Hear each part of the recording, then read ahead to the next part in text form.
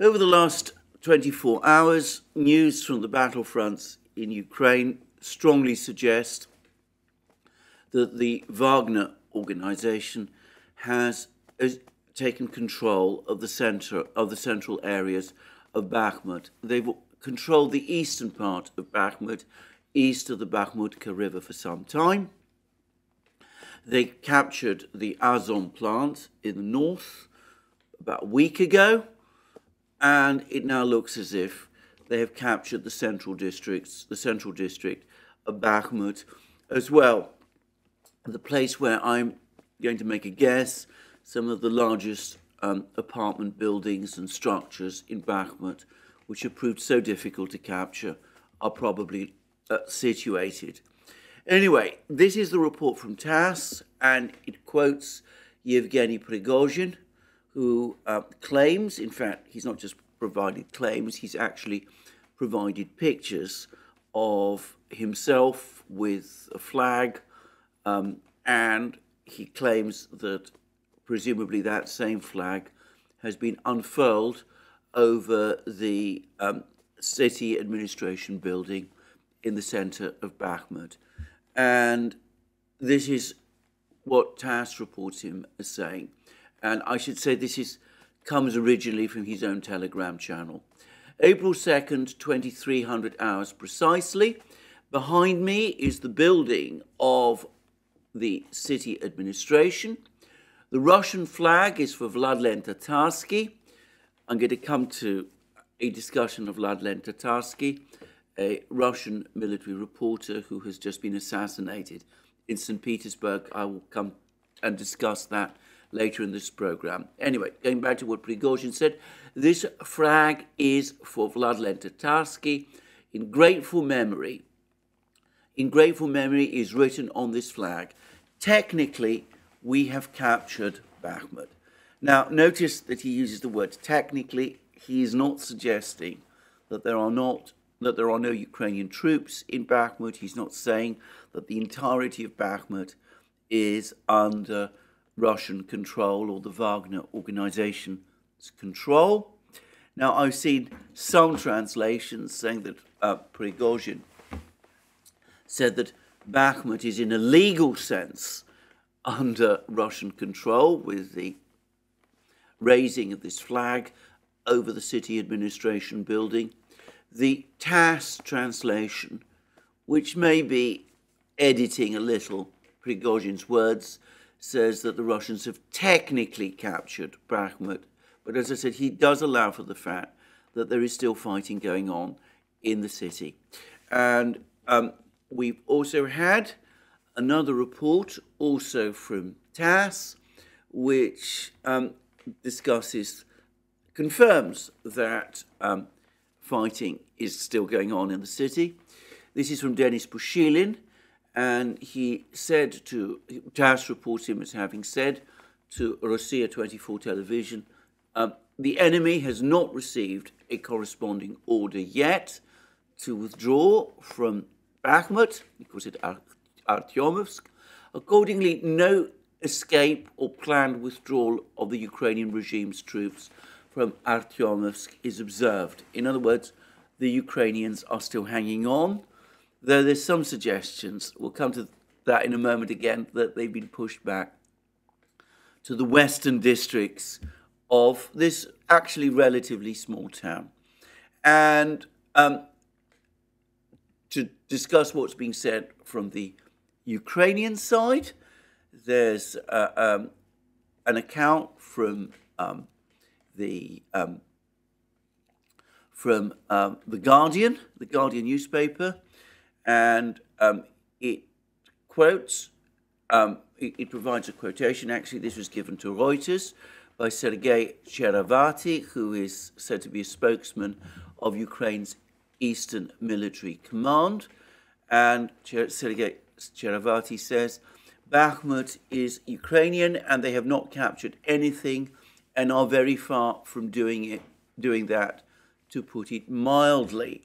So that implies that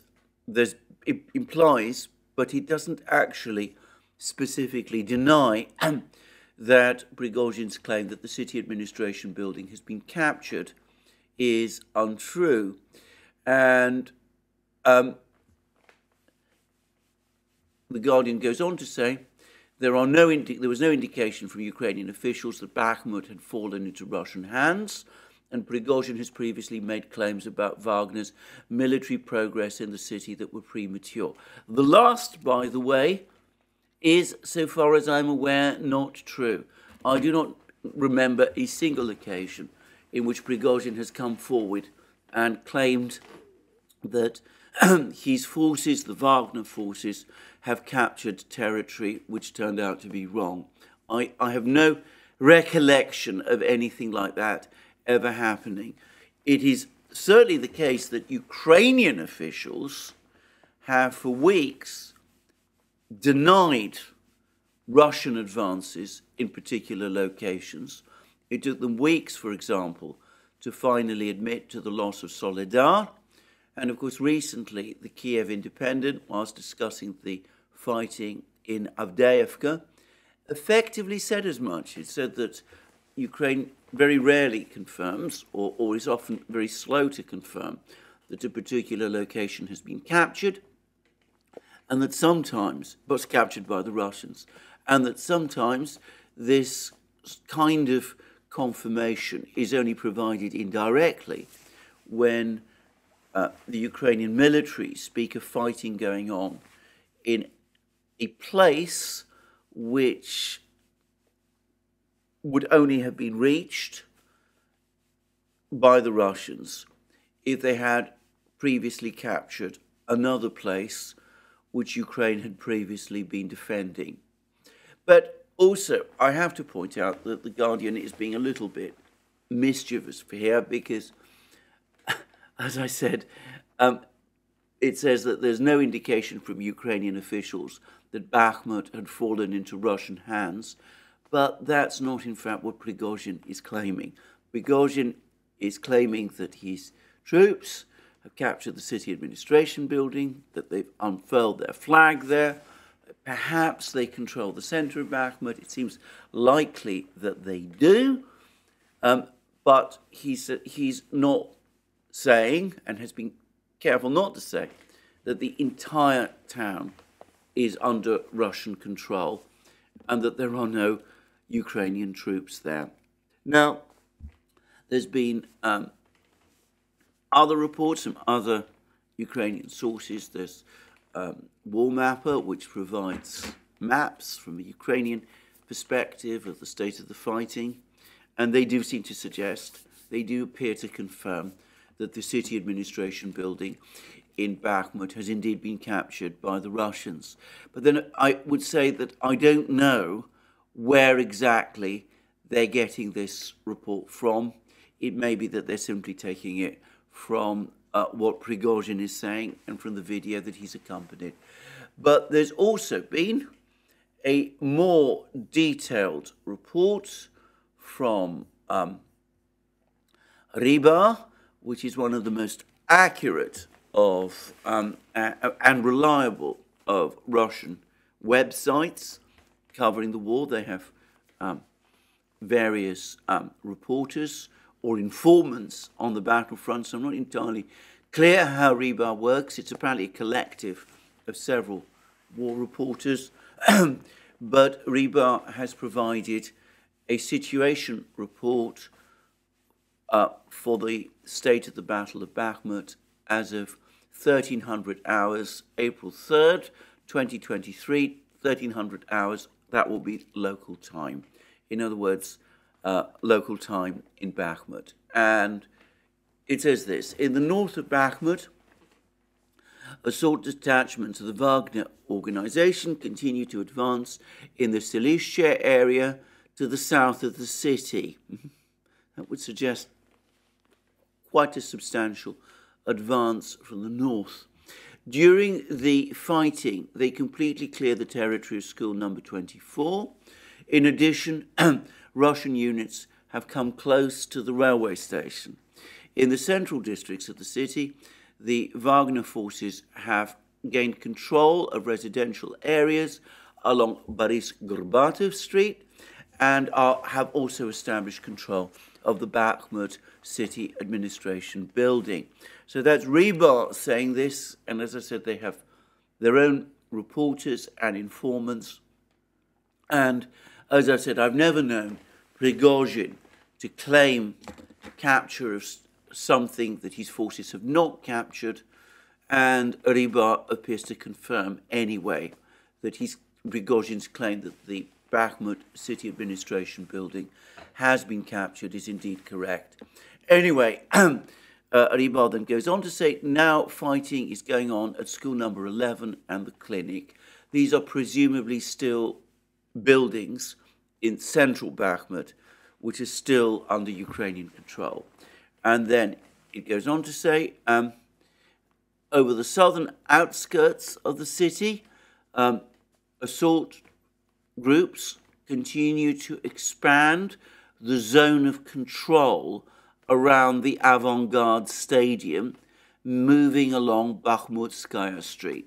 Now that is an interesting claim because it refers to the Avant-Garde Stadium, but I have to say straight away that I'm not sure quite what it means, whether they've expanded, the Russians have expanded the area that they control around the Avant-Garde Stadium, which, however, remains under Ukrainian control, or whether it means that the Russians have captured the Avant-Garde Stadium and are expanding their area of control by pushing forward from it.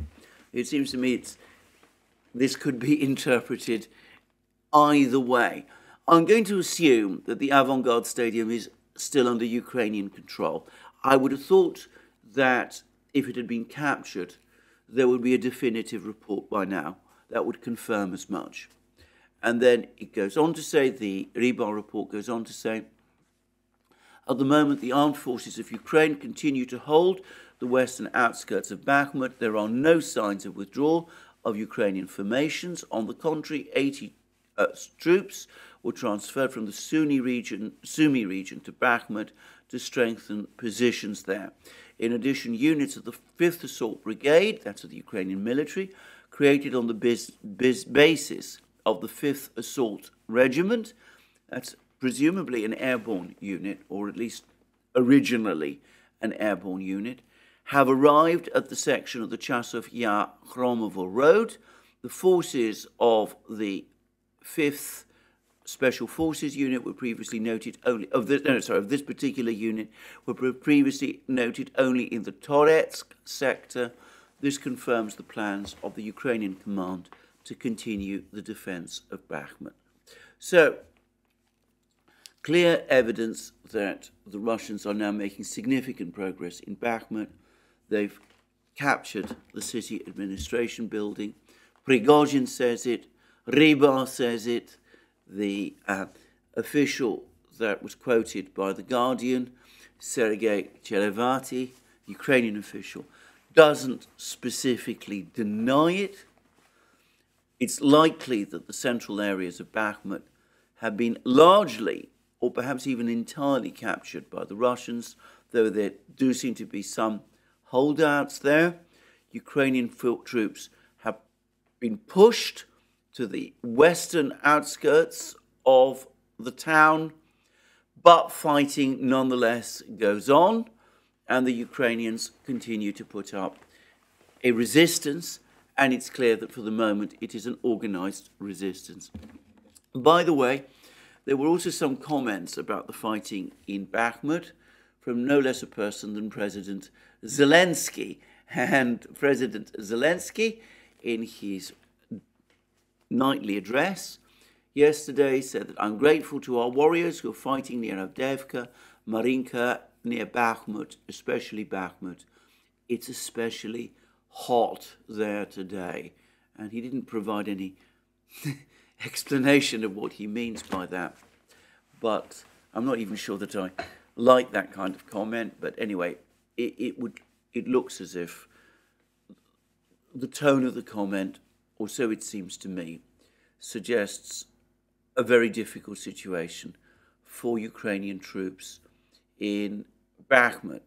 So quite a lot going on, and we'll see what goes on over the next couple of days. But it's clear that for the moment, the Russians continue to have very much the upper hand in Bakhmut, and it looks like fighting in Bakhmut is grinding steadily ever further towards its conclusion, with the Russians in full control of the town. Now, I say that, we still got all those reports about all those Ukrainian forces concentrated around Bakhmut. There have been rumours, reports, speculations about a Ukrainian counterattack in Bakhmut, either to retake all the lost territory in and around the town or to break the effective siege that the Russians have established in the town. But so far, there's no sign of this counterattack. The Ukrainians seem instead to be focusing principally on trying to keep some kind of opening to Bakhmut from the west. They're still resisting, apparently, in Ivanivska, despite the fact that there were reports yesterday of a heavy Russian assault on this particular village, which sits astride one of the roads leading into Bakhmut. There was an earlier report which says that the Ukraine has actually positioned 3 brigades in Ivanivska, which gives a sense of how much importance Ukraine gives to control of this particular village.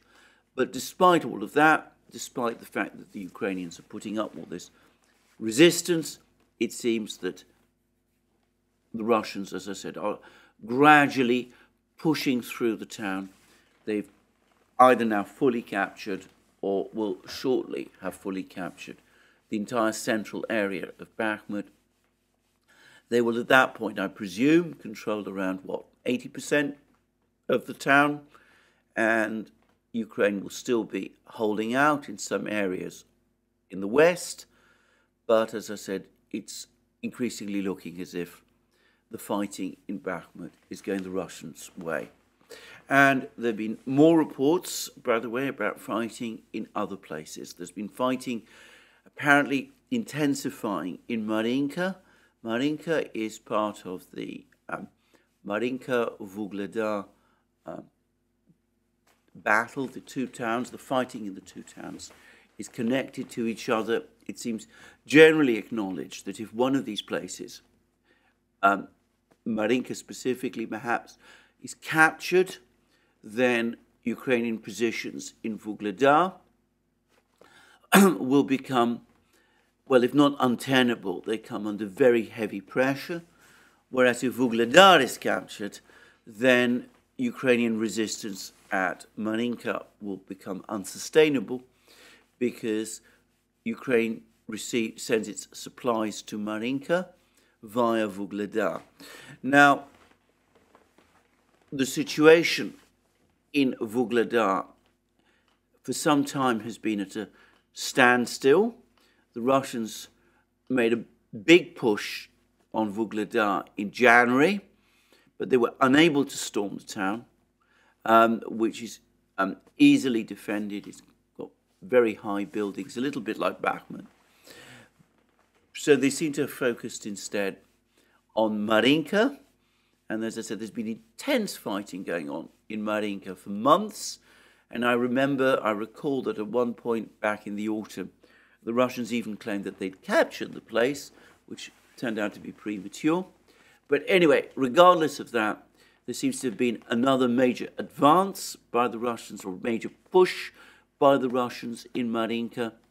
And I get the impression that the extent of Ukrainian control in Marinka is now reducing to what might very well become, before very long, unsustainable levels.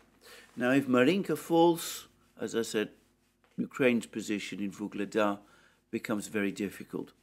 Now, I should say that in this part of the battlefronts, there's been a rotation of Russian commanders. The previous long-standing Russian commander in this area, General Muratov, has been relieved and has been replaced by a new commander who's apparently a rather straightforward character, apparently popular with the soldiers. He might have been brought in because there was feelings that General Muratov bungled the capture of Vuhledar in January, and that it was time for somebody to come in and bring a fresh mind to the matter. I would say that Muratov has previously had a pretty good reputation. He was apparently a rather effective commander of the peacekeeping forces in the southern Caucasus, in the Azerbaijan-Armenia conflict area. But apparently in this particular battle, he's proved less successful. And it may be that this latest advance in Marinka is in some way connected to rotation of commanders. And there's been Russian missile strikes on Konstantinovka, another town in this general area, not far from Bakhmut, in fact, about 27 kilometers away from Bakhmut. And there's also accumulating reports now of more and more Russian airstrikes carried out principally by Sukhoi 34 bombers. And they seem to be launching these very big, very powerful, precision-guided, gliding bombs on various positions, targeting and seeking to destroy Ukrainian defense lines. Now, I should say Brian Beletic at the New Atlas has done a very interesting video discussing the effectiveness of these gliding bombs, 1,500 kilo bombs. So these are very, very big bombs. You imagine a 1,500 kilo bomb is going to pack far more explosive than a shell launched, a single shell from a tubed artillery piece can do. And of course, some months ago, I had a very interesting email. In fact, it was actually a series of emails from an Indian viewer, a viewer from India who served in the Indian military, but who's also got very extensive background in engineering and technology issues, extremely extensive, who pointed out to me that if you really want to break fortified positions quickly, the best way to do it is with gravity bombs.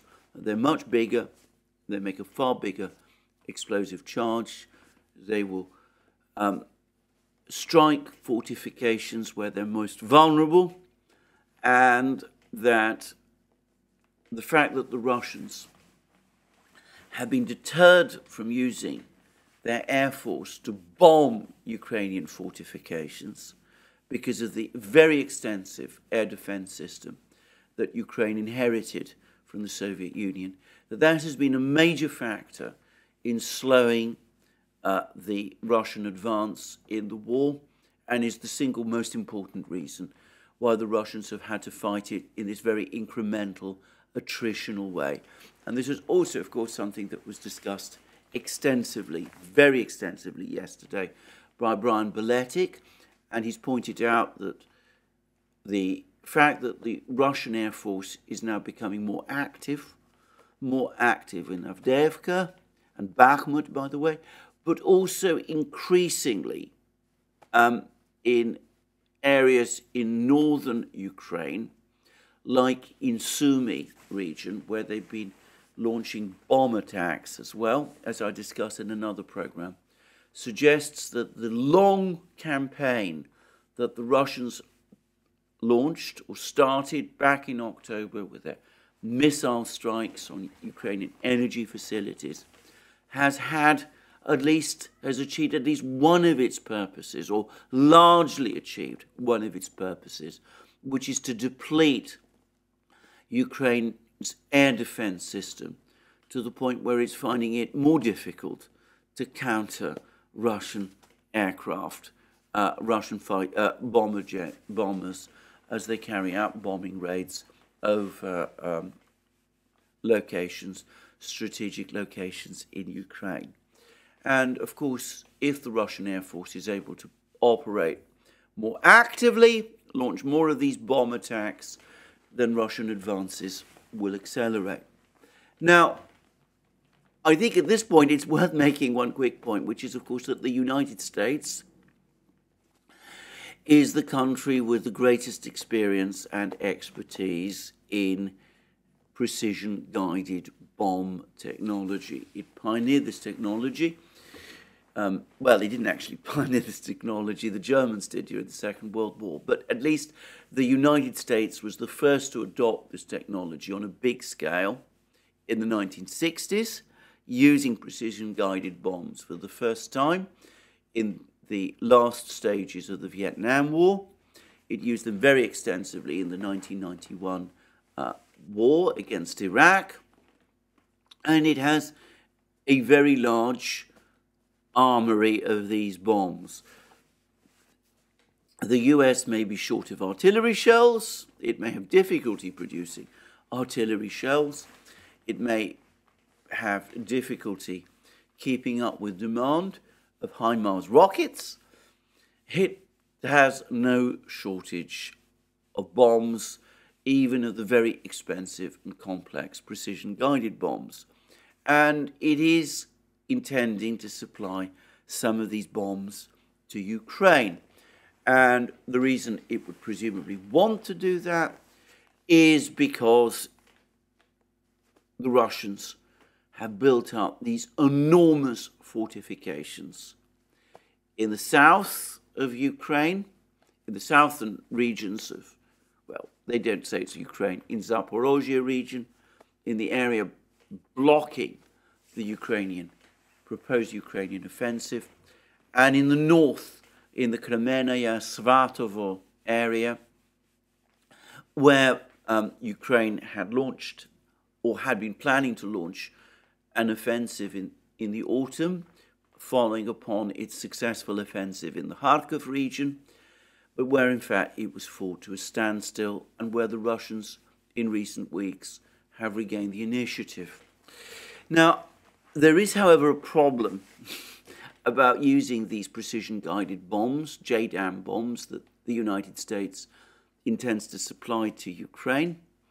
And in an interesting way, these were highlighted, though indirectly, by Brian Beletic's program, which is that, of course, the reason the Russian Air Force is becoming much more active now and is able to start dropping these bombs with increasing frequency and increasing effectiveness on Ukrainian defenses along the front lines is because Ukraine's air defense system built around the S-300 missiles, as I said, bequeathed to Ukraine by the Soviet Union.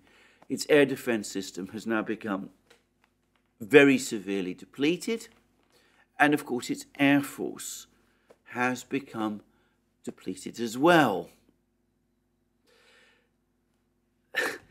For Ukraine to launch bomb attacks of the same kind on Russian fortifications in Zaporozhye region and in the Svatovo Kremenaya area would be much more difficult and far more dangerous. The reason is that the Russian air defense system, which, to be clear, is much more extensive and far more sophisticated than Ukraine's ever was, is, of course, fully functioning. And the Russians have all their various very long-range missiles, the S-400, the various iterations of the S-300 system. They're all operating there on the battlefronts, and they absolutely do have the reach to shoot down any Ukrainian aircraft that come heavily laden with these kind of bombs and attempt to approach these fortified positions at the very high altitudes at which these sort of bombs are released. And of course, if the aircraft try to fly lower, the Russians have an enormously dense air defense system with multiplicities of shorter range missiles and guns that they can also use to shoot down Ukrainian aircraft that fly closer to the Russian fortified lines. And again, this is immeasurably more dense than anything that Ukraine has or which the West can supply to Ukraine. And of course, and this is not to overlook the fact that Russia also operates a far more powerful air force than Ukraine. Many of these Russian fighter jets, like the Sukhoi 35, the Sukhoi 57, and the MiG-31, have very long range, extremely long range air-to-air missiles. They have been used very effectively to shoot down Ukrainian aircraft. To be frank, I think it would be exceptionally difficult for the Ukrainians to reproduce what the Russians are now starting to do, and to use precision-guided bombs to attack Russian fortified lines. Anyway, that's the situation on the battlefronts. Yesterday, the big news in Russia was not the raising of the flag over the city administration building in Bakhmut. It was the murder of Vladlen Tatarsky, a person from the Donbass who's fought in the Donbass militia. He's been an active fighter since 2014, the fighting in 2014. And he's also been, well, the Western media calls him a blogger. The Ukrainians and some parts of the Western media called him a propagandist. I would call him a war reporter. I've read his reports from time to time. Obviously, they reflect his very passionate loyalties to the Donbass cause, which is one reason, by the way, why I've tended to use them less in my own discussions. But anyway, he was a reporter. He did provide his views of what was happening, and of course he was a combatant as well. And he was killed in St. Petersburg, where he was attending an event, and a young woman, who has, by the way, now been arrested, gave him a statuette at this particular event, and the statuette contained a bomb, and the bomb exploded, and he was killed. And importantly, this was a crowded event in a cafe. Quite a few other people were injured as well. Now, I'm going to say straight away, I think this is an appalling act. I think it was a deeply shocking, horrible act of murder in a civilian city. There's no indication, I've never seen any indication that the Russians have ever tried to do anything similar in any city in Ukraine under Ukrainian control. I've never heard of them infiltrating people to try and murder people in that kind of a way. On the battle lines, people of course die, and it is a terrible thing. But in the rear, in this fashion, well, I've never known the Russians to do that. Now, this investigation is at its early stages. The young woman who gave the statuette to Tatarsky has been arrested and appears to be cooperating, at least to some extent, with the Russian law enforcement authorities. She comes from a activist background. She attended anti-war rallies in St. Petersburg in February 2022. She belongs, as does her husband, by the way, who is in the West, where he went to avoid the conscription, the mobilization. Anyway, they both belong to a party which has previously provided support to the Russian dissident politician and blogger Alexei Navalny. There's no reason to doubt at all that she has strong, or has had strong, pro-Ukrainian, pro-Western, anti-Putin sympathies. Of that, I don't think there's any doubt at all. But there is serious questions and very great doubts about what her exact role in this murder actually was. And it seems that she agreed, or so she says, to work for a group of people whom she took to be Ukrainian journalists, and they employed her apparently as a courier, amongst other things, and according to what appears to be her account, she delivered this parcel to Mr. Tatarsky, without knowing what it contained, in which case I would say, by the way, she is completely innocent of any crime. Now, I have to say that that is her account, and it is important to not to second guess it at this stage.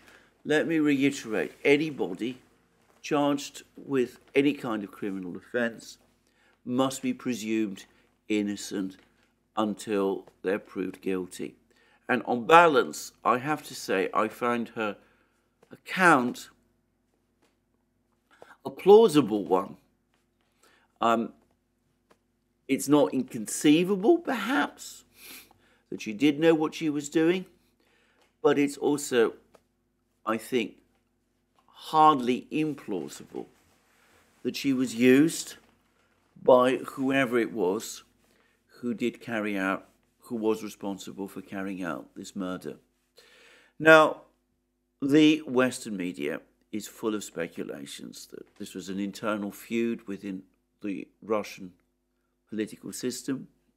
Tatarsky is said to be close to Prigozhin, and Prigozhin has had a difficult relationship, to put it mildly, with the Ministry of Defense, the Russian Ministry of Defense, and the Daily Telegraph, for example. One of its reporters, Roland Oliphant, is making some really, I think, quite extraordinary claims that the Russian Defense Ministry might have murdered Tatarsky as some kind of a warning to Prigozhin. I find that an absolutely fantastical idea. I have to say, I haven't seen a scintilla of evidence to support it. I think it is almost certainly, in fact, I'm absolutely sure that it is completely wrong to the point of being absurd. I think that certainly at a time like this, at a time of war, the Russian Ministry of Defense is not going to be organizing the assassination of people who are close to one of Russia's most important commanders, if one can call Prigozhin a commander. At least he certainly plays a pivotal role in the operations of the Wagner Group. I can't imagine that the Russian Defense Ministry would be doing anything of that kind. And for the record, I can't recall an instance when it's been proved that the Russian Ministry of Defense has ever at any time acted in that way.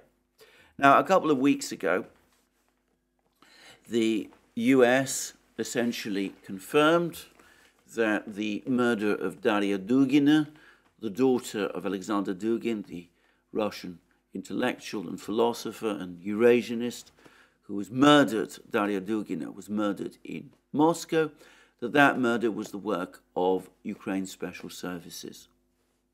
So Ukraine, according to the United States, has done this sort of thing. And I can't help but think that they must be the obvious suspect. The Russian law enforcement authorities say that they are. And though, as I said, at this stage, this is still only in investigation, that must be the operating hypothesis. I do find it extraordinary. I do find it absolutely bizarre at this present time that Western journalists, Western reporters, Western commentators, seeing incidents like this, seeing incidents like the Tatarsky killing, instead of straightforwardly condemning it, condemning the murder of a man, maybe not, a man who is uninvolved in the war, but anyway, the murder of a man in a peaceful city, in a cafe, with large numbers of civilians around. Some of them were injured as a result of a bomb. That Western reporters and commentators, instead of condemning this act, or at least criticizing this act, come up with speculations about it, far-fetched speculations about it, trying to distance Ukraine from it. Speculations, as I said, which are unfounded on any conceivable evidence, and say things about the murdered man, that he was a propagandist and a blogger, and pointing to his previous criminal record, which he undoubtedly did have, at a moment of this kind. I mean, I find that very, very strange. I'm going to choose my words extremely carefully at this point. And I would say that perhaps the people who write in this way should take a step back and think about what they're doing. After all, I would point out that when murders are committed in Western capitals, which Western journalists attribute to the Russians, Litvinenko, Skripal spring to mind. Well, their approach, their commentary about those murders is very different. And that you can, if you want, focus on differences between those murders and Tatarsky's. I personally think that's a pointless exercise and a mistaken approach to take. Anyway, this murder of Tatarsky and the way it's been covered, and I should say, for me personally, it is the way it's been covered that is the most troubling aspect of this affair. The way it's been covered in the West is also consistent with another incident which has gathered extensive media headlines. And this is the events at the Buchorsky Lavra in Kiev. It's one of the major religious centers of Orthodoxy in this part of the world. And of course, as many people have been, I'm sure all of you, my viewers are aware, the Ukrainian government has been trying to gain control of this building, expelling the Orthodox monks who have been based there. Now, I have to say again that the way in which this has been reported in the West has been astonishing. There have been one or two minor critiques. There's been some rather mumbled words of criticism. Well, I don't think they're anywhere near strong enough from the Pope. But generally speaking, most of the media reporting that I've seen of this attempt to seize control of the Lavra and to expel the monks in the West has been supportive of what the Ukrainian government has been doing. We've been reading things like, that the Lavra is a center of Russian activity or even of spying, which I have to say, given that it's a monastic building, does seem a rather far-fetched idea. I would also say, by the way, that when it comes to monks in the past, during the Second World War, Western pilots who were shot down, especially over Italy, sometimes did find refuge in monastic institutions, Catholic monastic institutions.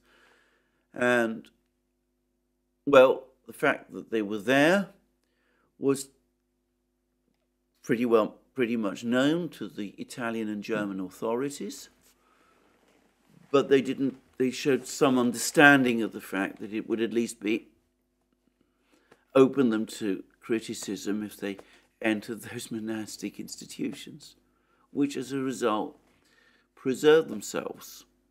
But in Ukraine, apparently, the Ukrainian government is able to enter monastic institutions, try to drive out the monks, and it comes in for very little criticism indeed. Now, I am, by practice and belief, an Orthodox Christian.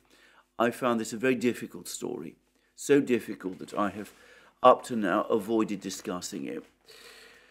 So I'm not going to say much more other than to say that those who are sitting back, letting this happen, perhaps quietly cheering it on, well, I leave it to them to decide for themselves how that is consistent with their principles and beliefs and consciences.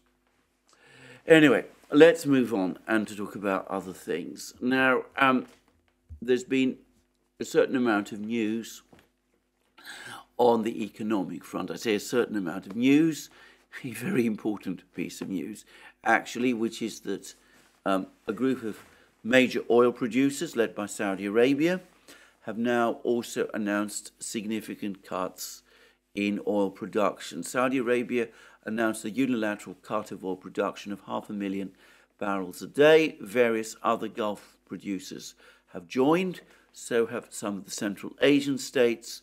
I expect that there will be, before long, a full decision by OPEC backing an earlier decision by Russia also to cut oil production. And this is, in aggregate, going to be a significant cut in oil production of, well over 1 million barrels a day. And already it's had an effect on oil prices, which have been pushing upward. Now,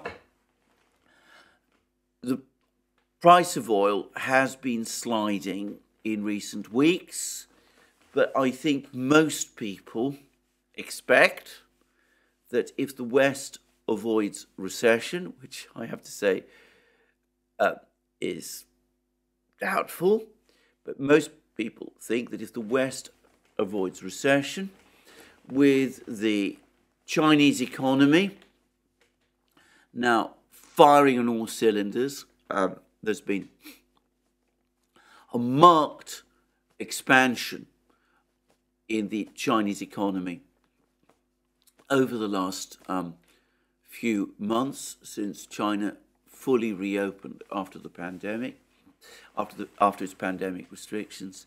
Most people had been expecting that oil prices would go up anyway. So why have the Saudis done this? Well, I think that there is a very straightforward explanation, and I think, by the way, it goes to the core of the collapse in the relationship between Saudi Arabia and the United States. And I think what has infuriated the Saudis is that the United States, or at least the Biden administration, is still making efforts to push down oil prices.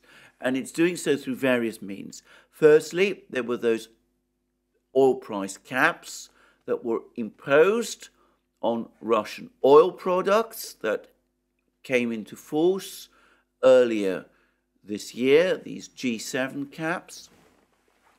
And then there were the releases from the United States' strategic reserve, which President Biden has been undertaking ever since oil prices started to rise. And he's continuing to do it. He's been doing it even when oil prices have fallen back. He's still releasing oil from the United States' strategic reserve, even though that has now become depleted to the levels that it last had in the mid to early 1980s.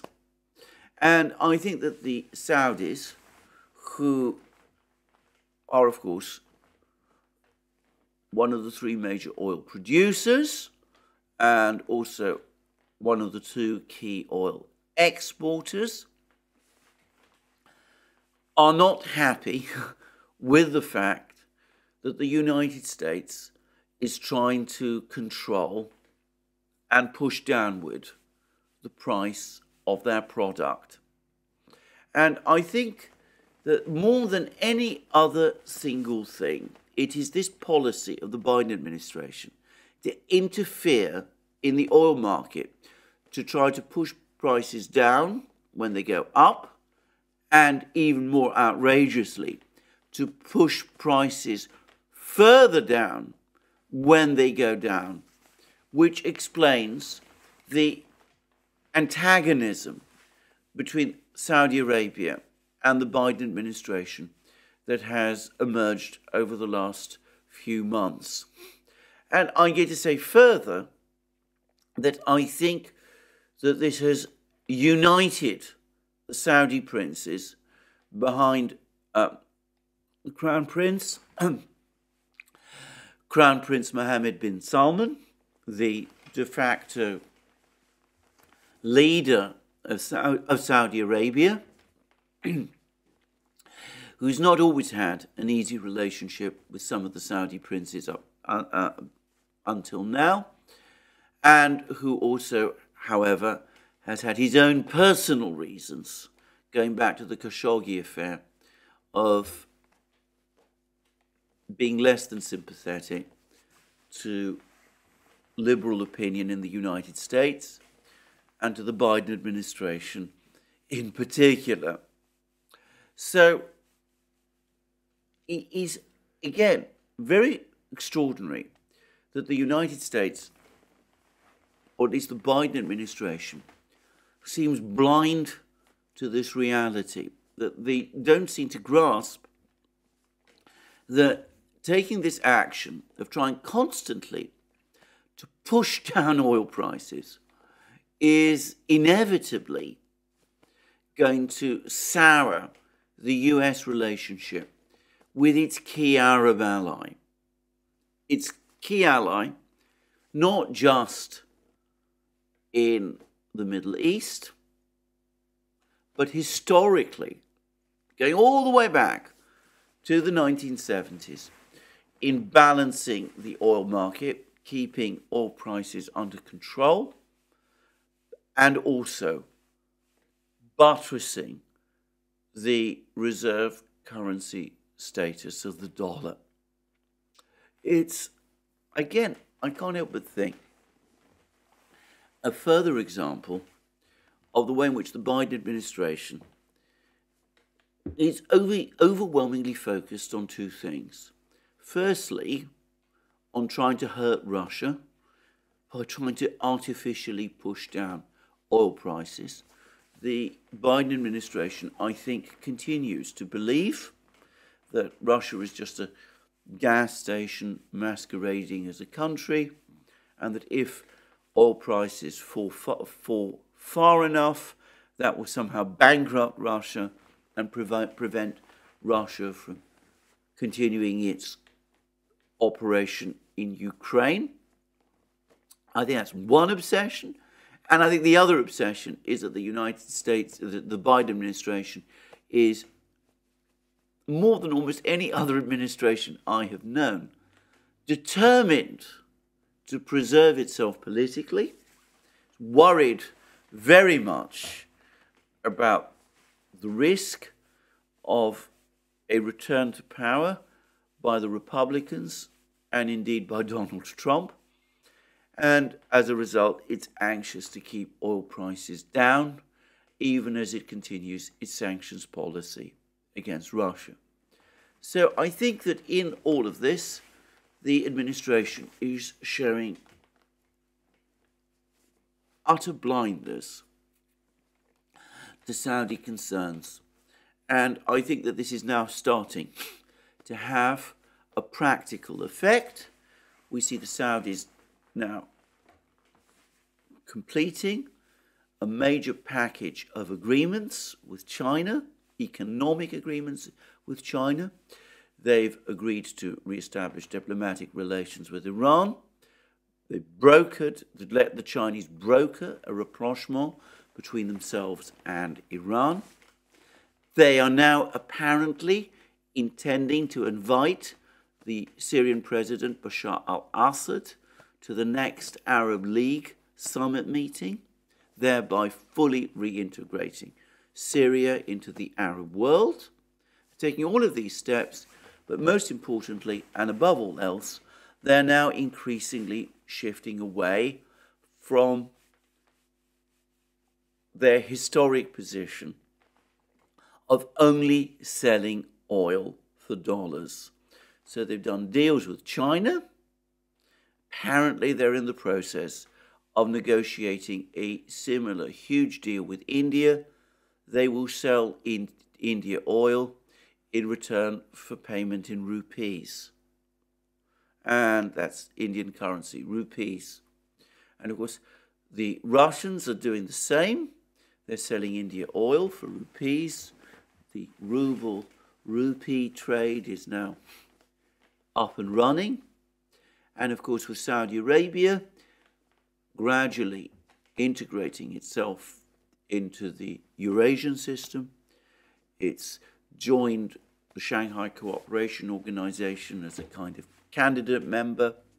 It's apparently intending to join the BRICS. I can't help but think that all of these arrangements to accept payments in national currencies are preparatory. They form a transitional phase before the introduction of the BRICS reserve currency, in which the Saudis obviously want to play a role. So all of this is going on, and the Saudis, instead of perhaps being wary of it, as they might have been in former times when they were the US's ally, they're now embracing it.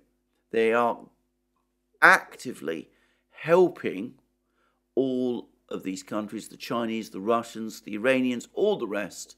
They're pressing on with helping these countries in setting up this alternative trading and currency architecture independent of and separate from the dollar. And this last decision, as I said, to cut oil production is just another example of this. Now, on the topic of oil, I think that it's now becoming increasingly clear as well that we are looking at essentially a disintegrated oil market. And what's becoming very interesting is that today, another big Asian economy basically announced or confirmed that it was breaking away from the United States in terms of the oil sanctions policy that has been imposed on Russia. And that economy, that country, is Japan. Now, Japan is a member of the G7. As a member of the G7, It was one of the countries that formally agreed to Janet Yellen's oil price cap idea last autumn. I was always skeptical about the viability of the oil price cap. It's clear that it has never had much traction on Asian markets. Japan, which is a major economy in the Asian system, has decided that it has to import oil and gas from Russia. There's no option but to do that in order to sustain its economic viability. And it has informed the United States that it is going to buy oil from Russia above the cap. In other words, it's opted out of the G7 oil price cap. And apparently, the Japanese told the United States that that was what they were going to do. But in order to try to sugar the pill, or soften the blow, if you like, it was agreed that this would be done but through a face-saving formula. The United States and the other G7 states would grant Japan a waiver from the oil price cap. Japan would be able to buy oil from Russia above the oil price cap, and the United States and the other G7 states would allow it to do so. Now, what that means is that the other big Asian economy, the three biggest Asian economies are China, India, and Japan. All three of these Asian economies are now buying oil and gas from Russia, and they are not observing the oil price cap.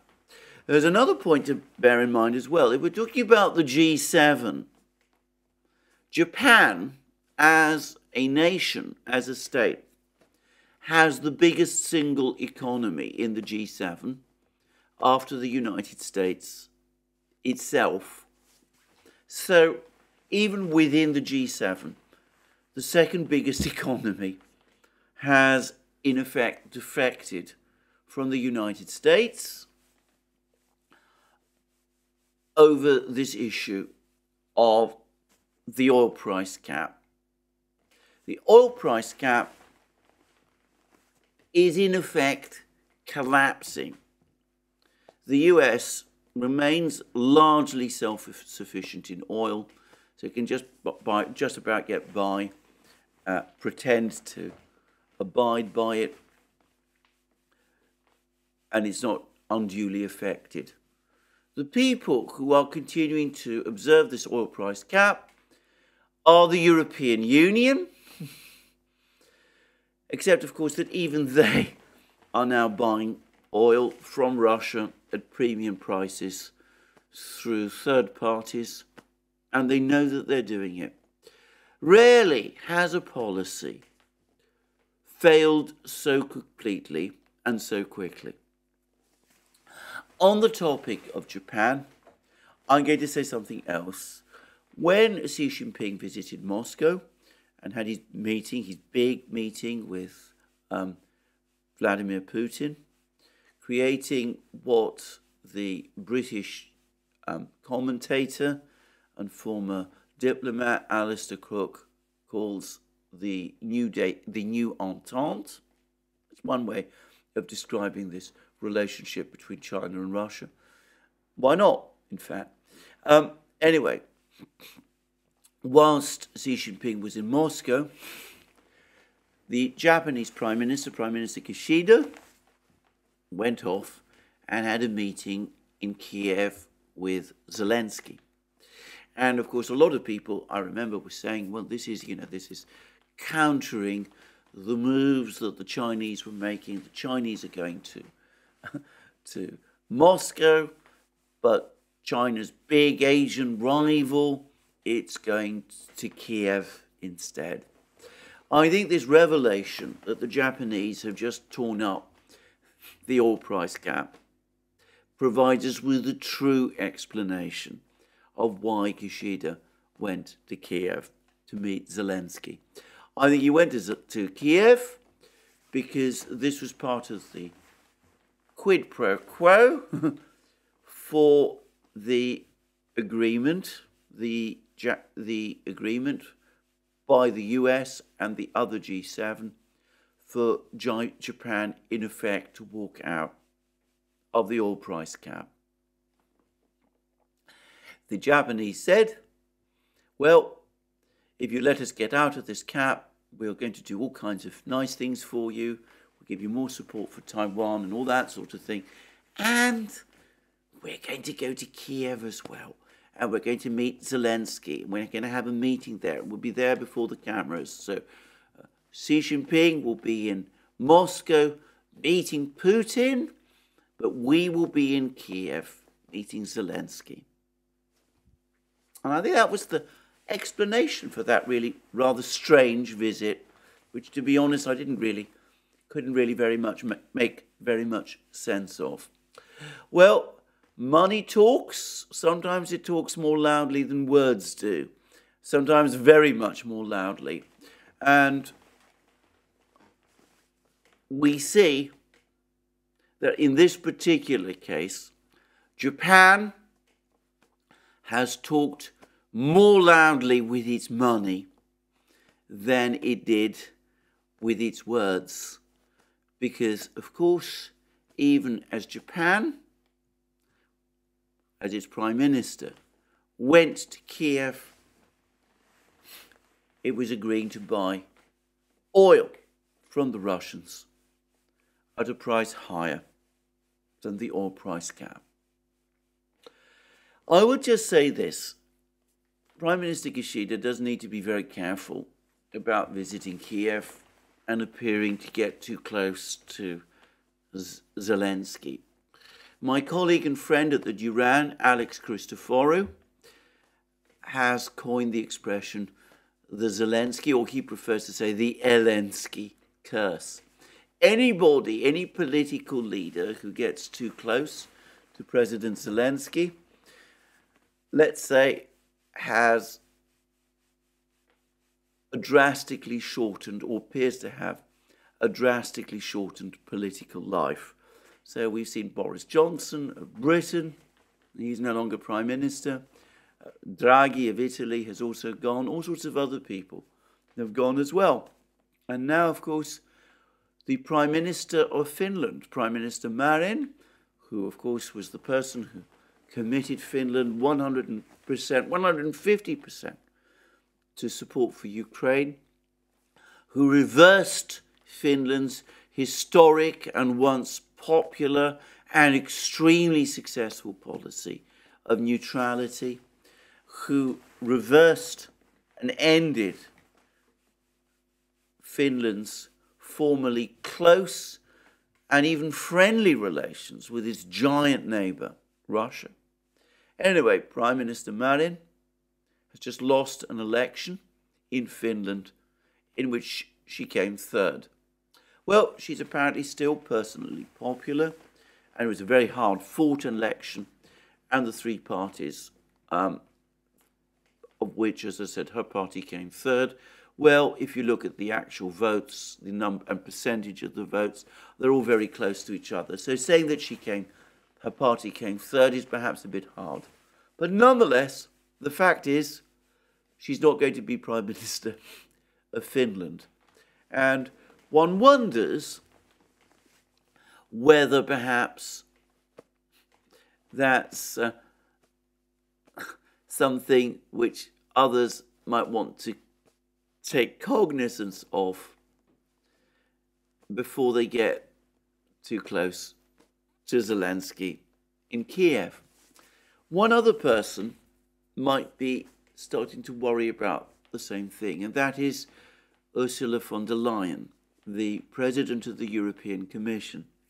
Now, I believe she still has some time still as President of the European Commission, but reports were circulating yesterday that she's now decided to move from her office in one building in Brussels to an office in another building in Brussels. She has decided, apparently, to apply for the post of Secretary General of NATO. Now, there's some scepticism about whether she'll get it. The British apparently are unhappy because they feel that she was an utterly incompetent defense minister in Germany who allowed the German military to run down to the deplorable state that it's in. Though it must be said, bad defense minister though she was only the latest in a succession of German defense ministers who have allowed that particular situation to arise. But anyway, it seems that the British are sceptical, but it also seems that there is a possibility that she might get the role, because apparently, though the British are sceptical and unhappy, they're not prepared to veto her if the other NATO countries support her nomination. And the person who for a while appeared to be the front runner, Chrystia Freeland of Canada, is now said to be, for reasons I don't know and don't understand, but she's said to be unacceptable to the United States. The US has apparently signalled that it doesn't want to see Chrystia Freeland as NATO Secretary General. So it could be that Ursula von der Leyen has concluded that it may be less than a good idea to remain President of the European Commission for much longer. And so she's decided to transfer to the safer post, which is Secretary General of NATO instead. Maybe she too fears the onset of the Zelensky curse and is looking for a bolt hole before it comes. Just guessing. Who's to say? Anyway, that's me for the day. More from me soon. Lots of things obviously going on the Ukrainian battlefronts. No doubt there'll be more information about the Tatarsky murder as well. And in the meantime, all that remains is for me to wish all of you a good day and to remind you that you can find all our videos on our various channels, or platforms rather, Locals, Rumble, BitChute, Odyssey, Rockfin and Telegram. That you can also support our work by going to Patreon and Subscribestar, links under this video, and by going to our shop and buying the great things that you will find there, our magic mugs, our hats, our hoodies, our t-shirts, our sweatshirts and all those great things. And last but not least, if you've liked this video, please remember to tick the like button and to check your subscription to this channel. Well, that's me for the day. More from me soon, and have a very good day.